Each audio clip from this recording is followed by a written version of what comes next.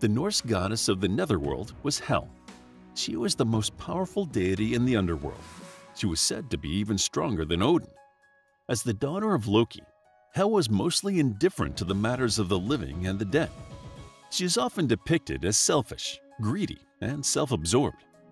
The Germanic concept of hell was a little different from the Judeo-Christian idea that reigns supreme today. Hell is considered a place of fire and eternal damnation in modern religions. But for the Germanic tribes, hell was full of monsters like Fenrir, who killed Odin, and Jormungandr, who killed Thor. Hela presided over all these monsters and decided the fate of all who arrived in the underworld. Some scholars believe that hell is not an individual but instead refers to a place.